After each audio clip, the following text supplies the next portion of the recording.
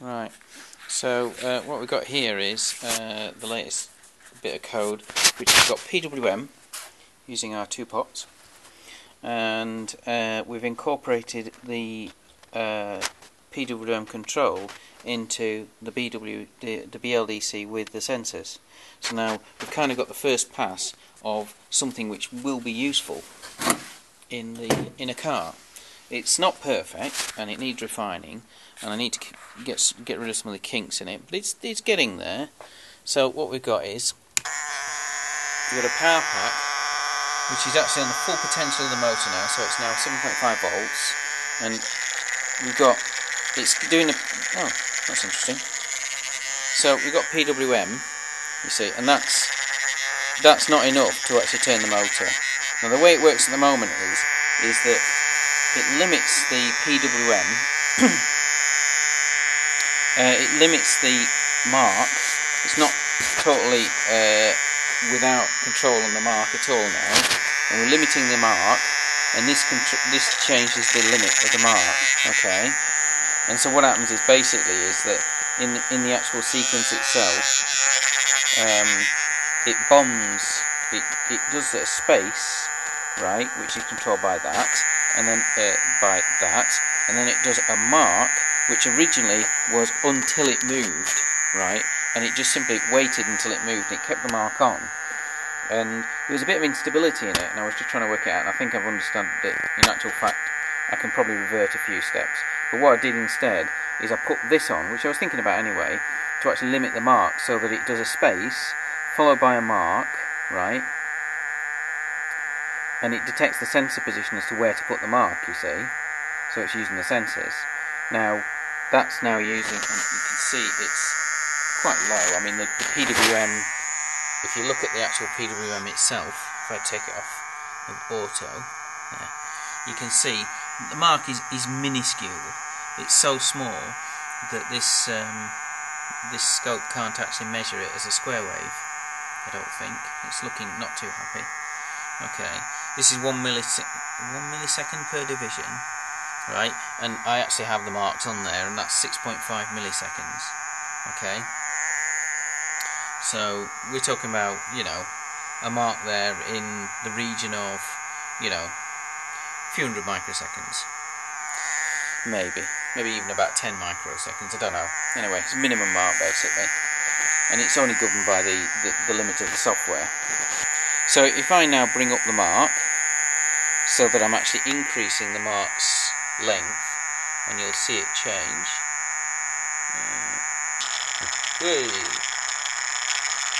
So what's happening here is that, let's just reduce the voltage. What's happening here is that it looks a bit odd, and if you look at the first one, which is showing the mark keeps changing its size, and the reason why is that's deliberate. It alters the mark, right, and you'll see that may alter it in an odd way. Sometimes it's brighter, sometimes it's darker. And what's happening is, if I put my finger on it, it's funny, it actually does, it's got a tune. Listen to this, it's funny.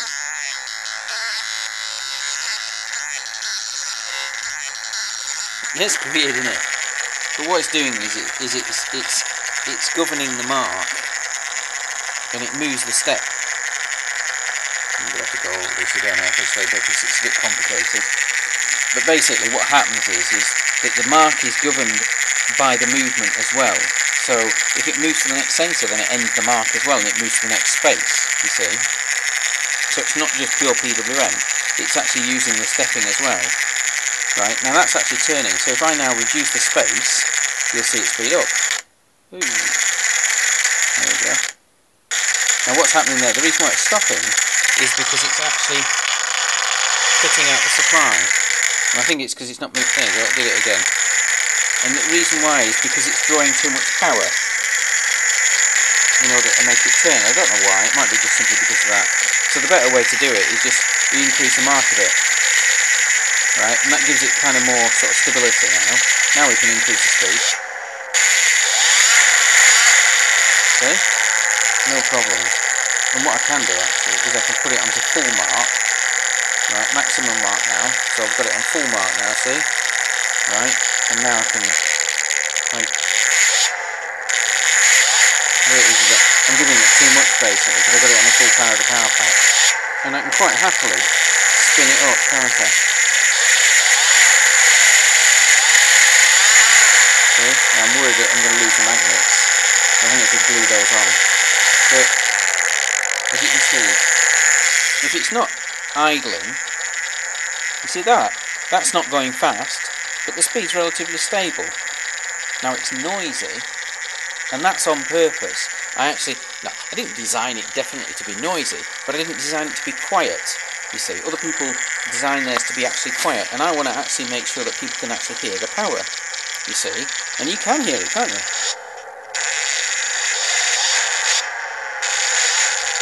And what you can also do, and this is a bit weird this, right, if you turn that down, see? There, that's actually just a pure mark space ratio. Now if I bring the mark in, it'll suddenly kick round. Alright, maybe it won't suddenly kick round, but it turns, you see. Now I need to refine this because it's obviously sounding a bit rubbish, and what it is I've got many solutions in the same bag here, and so what I need to do is refine it down again.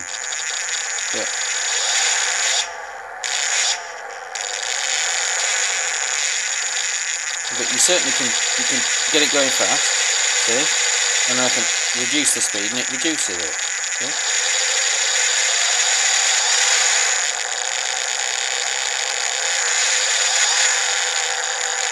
Yeah.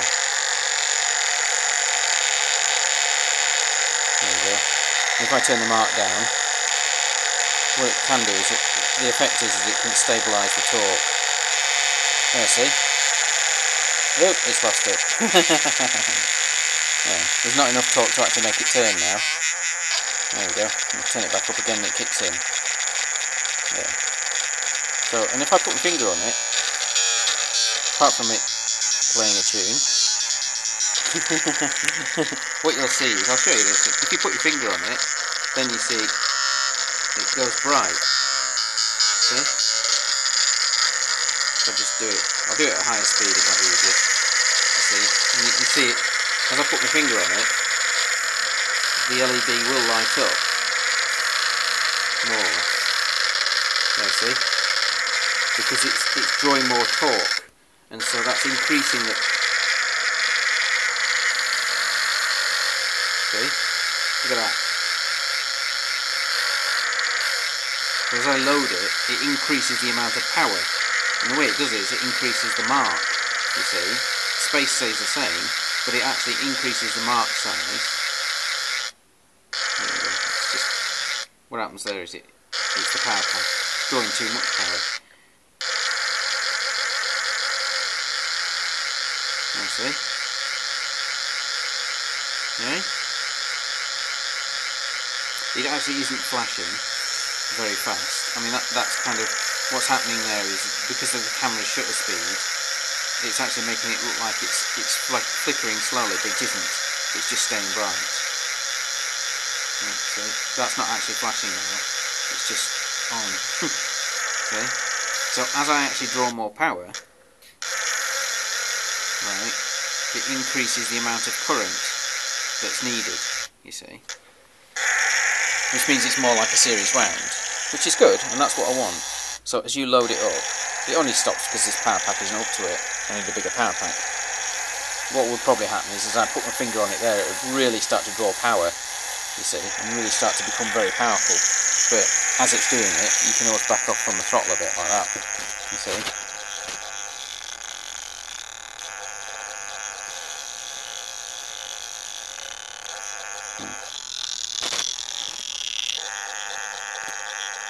But I do like the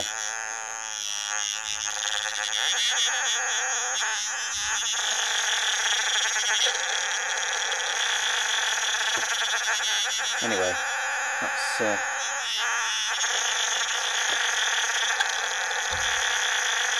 that's like using, see that's just like adding the clutch in, you see. You turn that down, there's not enough power, and it's as if you bring the clutch up and then all of a sudden it actually starts moving, you see. You'll see it. There you go, there's enough power to actually turn it, and so it does. And it's a bit like using a clutch. And you can,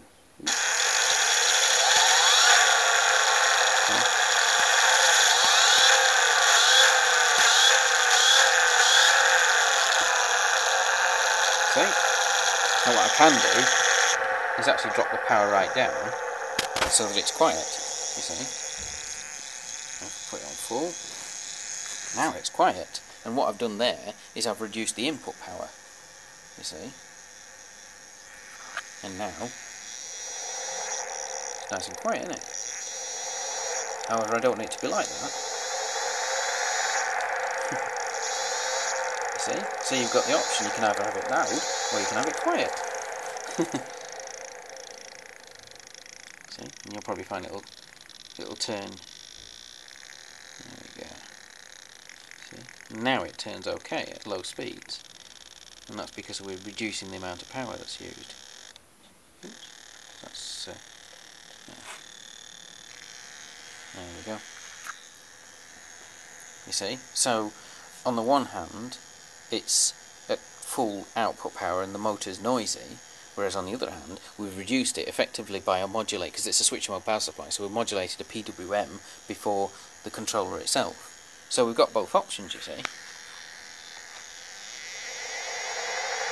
Okay?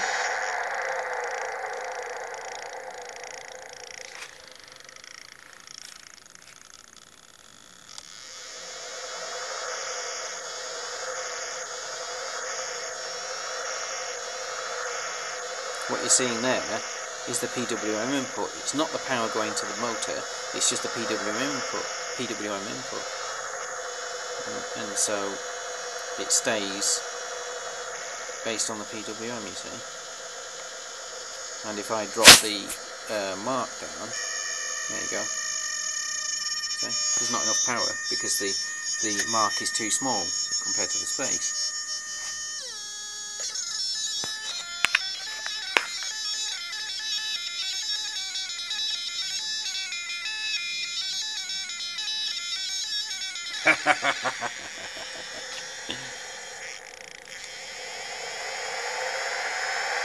So that's quiet because there's not as much power being put in. And what I'd really like is to be able to do that, but on the full power pack. So we'll